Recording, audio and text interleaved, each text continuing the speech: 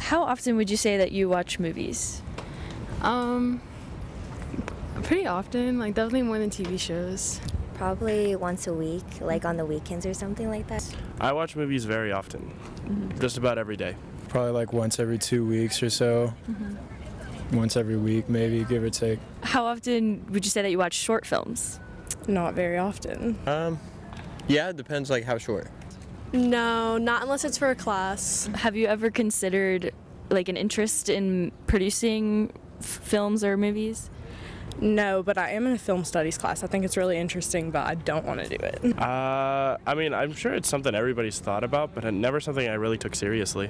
Not me personally. So we had to do one of a project that we did. So I guess I'd consider that a short film. It's a minute long. Where can you suggest people can find short films if they ever want to stream them? Honestly, I'm not really sure. They're not really brought up as a topic of conversation very much. Most of the time people talk about TV shows or longer movies whenever they're recommending something to someone. Have you heard of the Volunteer Short Films Club? No, I haven't. I have not. I have not. Welcome back to Vol Talk. I'm your host, Ali La Rosa. Today, we'll be talking about Volunteer Short Films, a student club that works on producing short films. I'm joined by Treasurer and Secretary Elaina Przybyszewski. Elaina, thanks for being here. Thanks for having me. Of course. So tell us a little bit about Volunteer Short Films. So we are a club that it's in the name. We produce different types of short films all across. They're usually student directed, mostly student directed, student written, student produced, student acted. We also have a small division of radio dramas recently added. Yeah, so that's been a lot of fun. That's cool. So what type of films do you create? Like what genres do you mostly go for? Pretty much any drama a student wants to direct. Currently we have a comedic spoof off of The Bachelor, for example, that's been going, that's currently in production. So that's been, comedy, radio drama we've had is fantasy. It really just varies, whatever gets passed and whatever's good to go. Yeah, so do you have like a favorite genre that you specifically like to work on, or? I love fantasy. I was the fantasy person I was talking about. I have a radio drama currently going through, so yeah. But fantasy and comedy are probably my favorites. Cool. So how can people get involved with the program? We are a club, so pretty much reaching out to us via our email or finding one of the officers. We also have an Instagram. And a TikTok that's currently under development, but pretty much just reaching out, finding us, and stuff like Vol Talk. Yeah. Help people reach out that way too. So on TikTok, what type of stuff do you guys produce, or just like make funny videos? Make funny videos, do very short films. We currently have one person who's doing a collection of videos that are kind of back to back to back. Okay. Those currently haven't been released yet, but they're also in production and currently being written and such. Got it. Yeah. Well, hopefully TikTok does not get banned, so we can see those. You know how it is. Yeah. So do you guys have like club meetings, or? Yes, we meet every Tuesday at 7 p.m. at HSS room, I think it's 58. I don't remember off the top of my head. You're good.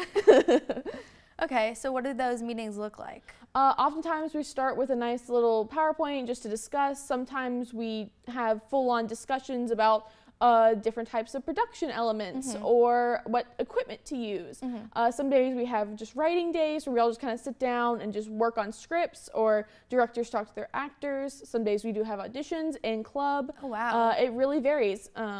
So it's a lot of fun to kind of be told, hey, we're doing this today. Yeah. And everyone's like, yay. For sure. Do you think that experience is going to help you, like in your career field, or? I do, because I want to work in movies, for example. Yeah. So doing a lot of short films and kind of getting my name out there and having different like films underneath my belt will definitely help me in the future. No, yeah, it will definitely look great on the resume. Exactly. I'm trying to do that too. Do you have like a favorite director that you've looked up to, or? Ooh. Sorry, that might be a loaded question. That's a loaded question. No, that's a hard one. Yeah. No, because I adore so many types of movies that placing one is just way too hard. I get that. I completely understand that. I could not tell you a favorite. Right. There's just too many. Exactly. Do you think being a female in the industry, it's like you're going into it differently, or do you think there are some advantage or disadvantages? Sorry, that might be a loaded question. No, you're good, because I haven't really thought about it. Like, I haven't really thought about, like, possible, like, disadvantages or advantages of female in the industries. I know there are more women directors coming out. Yeah. You know, so there's been a big boom of, like, women-produced films and stuff. Yeah. So I think, I mean, for seating design, you don't really hear much about seating designers, so I really don't know. I hope being a female will be in either advantage or disadvantage, and that's just equal across the board. No, I agree. And I definitely feel like the industry is changing, and at the Oscars there's more female directors. Exactly. So we'll see. But so you said that you like set design, or what do you like again? Scenic design. Scenic design. Yes. Okay, so what does that entail? So pretty much you are creating the world that your actors are living in. Okay. This can range from building sets like straight up from the ground up, or, you know, obviously for the movies you don't build a house. You find a house and you place props and you design it and such. So what I want to do is pretty much bring the characters into a new world, so the actors know where they are and know what they're doing type thing. Yeah. Does it ever get stressful, like trying to find like the perfect set or yes. Yes, because there's always that one item that you're like, I just can't find it, or I just can't make it. Yeah. So it's always a little frustrating, but like it's still fun once it all comes together. Yeah, for sure. What's like your favorite project that you've worked on that you'd say?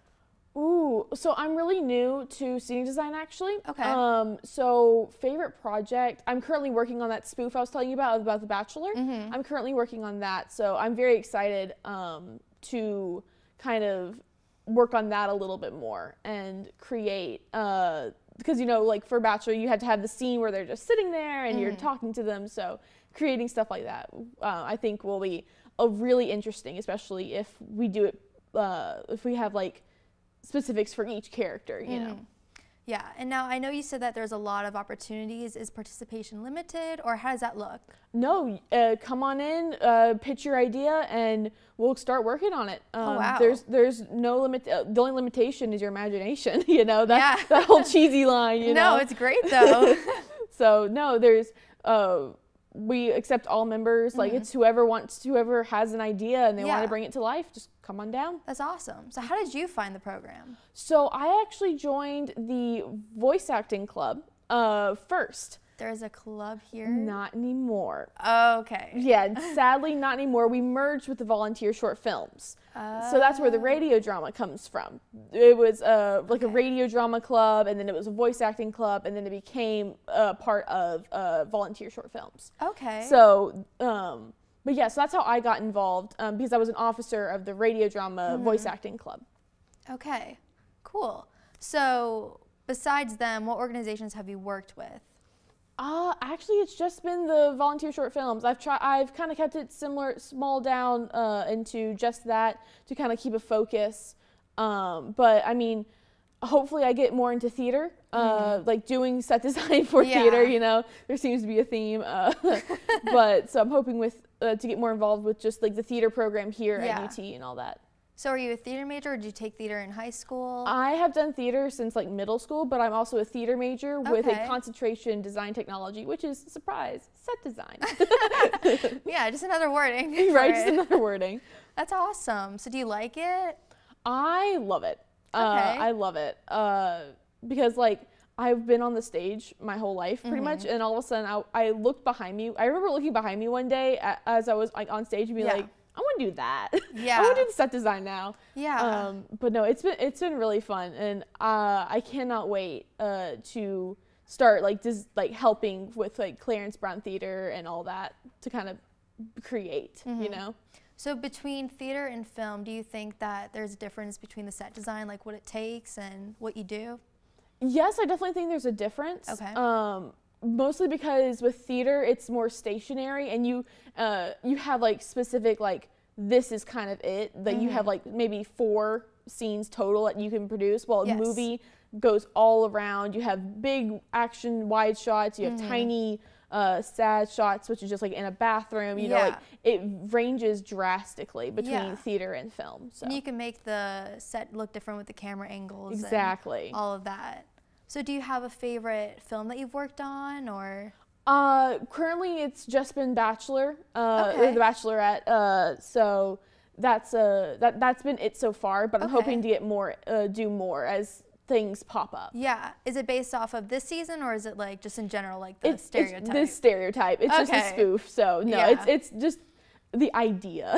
Yeah. You know. No, I love that. When that comes out, I will definitely check it out. Yeah.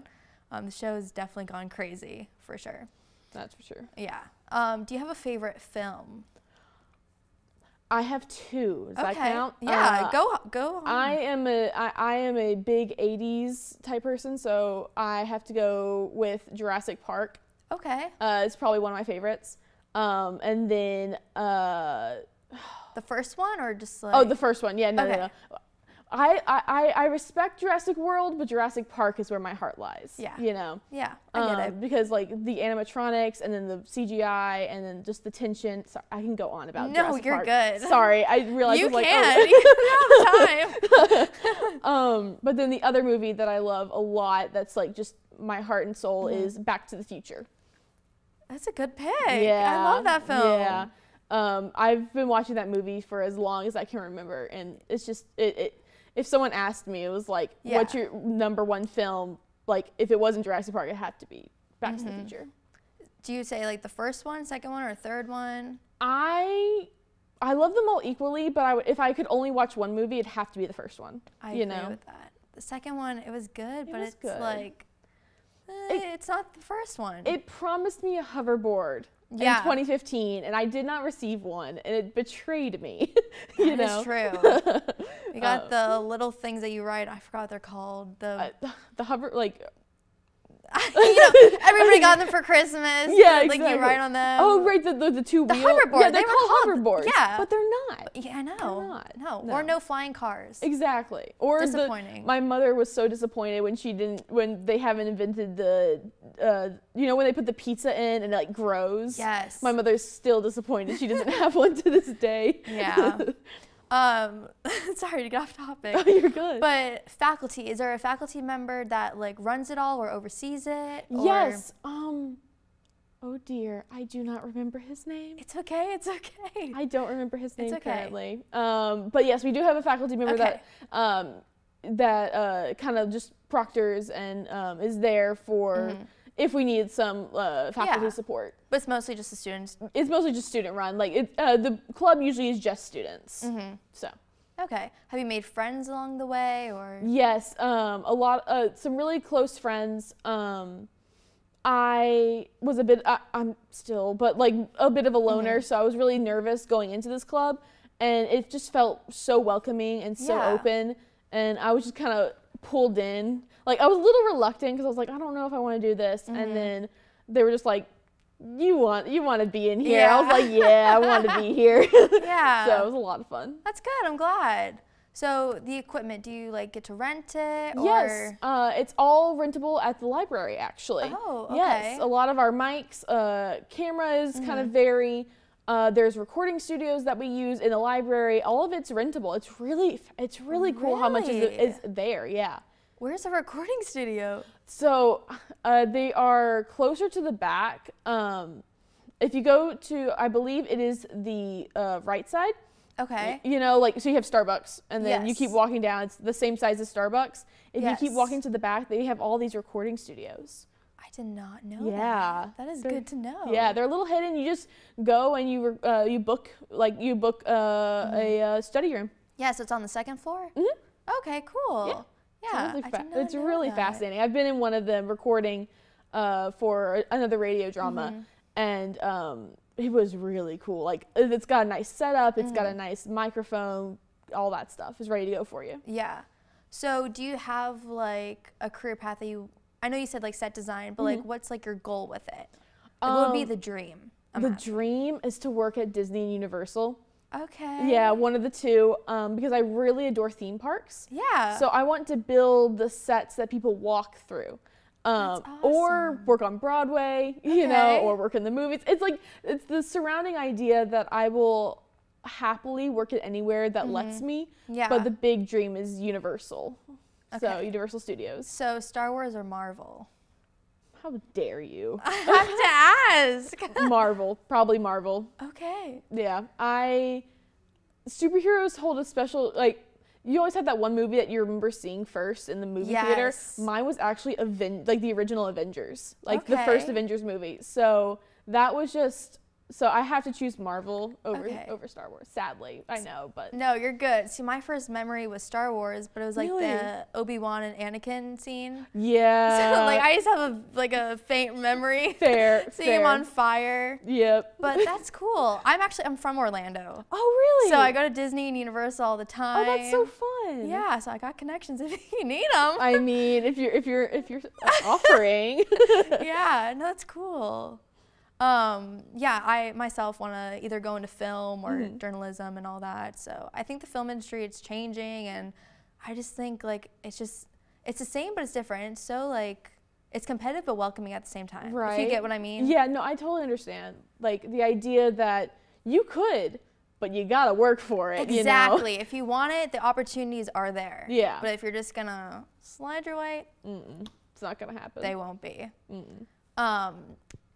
Do you have a favorite memory from all of it? From all of it, just like in general, or Sorry, from the program. Oh, from the we got I distracted. was like, from what? From Disney. No, sorry, we got distracted. We got distracted again. From the program. Yeah. Ooh. Honestly, just the atmosphere of the club meetings. Okay. If that makes sense. Like, there's not one specific memory, but like going there and just having this really calm but yet excited environment of everyone ready to like learn or to talk or to discuss. That is always really nice. And it's always just like a calming, like, I know where I'm supposed to be. Yeah. No, that's such a good feeling to have. Exactly. Yeah. And I heard that you have yearly film festivals. Yes. Can you tell us a little bit more about that? Yes. So we have, like you said, a yearly film festival that Yes. you can submit any short film you've done, no longer than 15 minutes, because you know we are students. And but the winner gets some gets a little prize, you know. Starbucks gift card. Amazon, but okay. But yeah, so it's fun. Because we just had this big, like we just gather and we just sit down and watch movies and we give out prizes and you can submit, like I said, any movie you've created as long as it's no longer than like 15, 20 minutes. That's awesome. It still falls with the category of short film. Yeah. Has anybody from here won? Yes. So it's mostly just UT based. So that's the biggest thing is that it's all UT students. Oh, that's awesome. Yeah. So you're competing against your own. Exactly. Oh, okay. I see. I believe it is late-ish April is what we're shooting for right now. Yes. Is there an entry fee to? Nope, no entry fee. No entry fee. Nope. Just submit it. Wow. Yeah. Huh. That's interesting. Yeah. Okay. Maybe I'll see a little something from you or something. I'm just I saying. have ideas. I haven't done anything. Oh, there's time. That is true. Well, you know. But so my last question would be, what would you give advice, meaning like to somebody new to the program or just to yourself when you first joined? Like a reflection on like how you started. Probably my advice would be just jump in. Go in like cannonball, be like, hey, I want to do this. I was really reluctant last year and didn't do much. And I really regret it because there was so many opportunities I had to join in, but I was too fearful of failing. Yeah. That's the point of this club, is to just do it. And if you fail, you learn. You know, we have all these wonderful experiences of like, being like, oh yeah, I did that, I can help you, right? Or be like, I did that, it failed drastically, let's do it again, you know? So I feel like just, and it kind of applies for everything, you know, if you're any club or anything you want to do, just dive in head first and just see what happens. You know? I completely understand that. I came in as like a transfer student, so like when I got here, I already felt so like left out because I was like, oh my gosh, it's already a semester. But like, so I just went through for everything. Yeah. And it pays off. It pays off. And everybody's going for the same thing. Exactly. Yeah. Like you're just competing against, like, it's not even really competition. There's no really, you're not even competing in some cases, you know? You're just like, I have this idea, but it's up to you to do it, you know? No one's gonna tell you to stop or go anymore, you know? You gotta, you just gotta hop in and hope for the, not even hope for the best, just strive for the best. Yeah. Well, thank you so much for coming here. It's been Thanks such for great talking about movies. I could do this for hours. Right. I love this stuff. But, well, that's all the time we have today. Elaina, thanks for coming. Like I said, tune in next week for another episode of Vol Talk.